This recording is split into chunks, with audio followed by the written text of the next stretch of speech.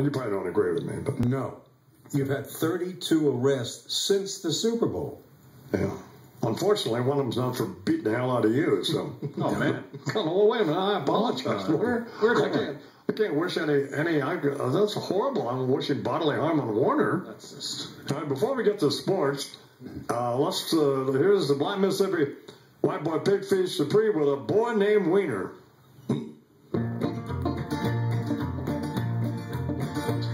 He was born in Brooklyn in '64, but the only thing you don't gotta be sorry for, his daddy was a lawyer and his mama a mathematics teacher. This was a kid who'd never get laid, cause the cruelest joke that God ever done played was the satellite boy with the moniker of Weiner.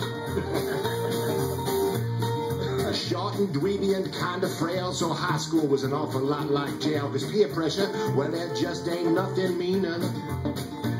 Walked the halls with a kick me sign taped to his back, so he wasn't getting no cheerleaders in the sack. I tell you, life ain't easy when you're a boy named Weiner. Got bored one night, or maybe he was drunk, and went ahead and snapped a photo of his junk and his girlfriend. Well, he decided he would tweet her. Next thing you know, they got him on TMZ with a picture of his balls for the world to see. There, plain as day, was Anthony Weiner's Peter. Well, the fertilizer done hit the ventilator, had to resign, and about a year later, he was doing it again. I tell you, this dude's a real genius.